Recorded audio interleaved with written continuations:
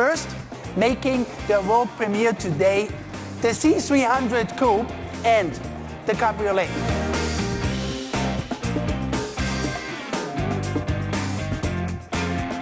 From a design perspective, the car just looks awesome. It just feels right in every dimension.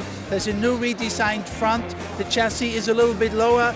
On the inside, you know, everything refreshed. There's nothing better on a sunny day than having the roof down, the wind going through your hair. This is when driving is absolutely the funnest. But just in case you need a little bit more horsepower, then we have a C43 j-AMG for you. And with that car, you can put some serious rubber on the road.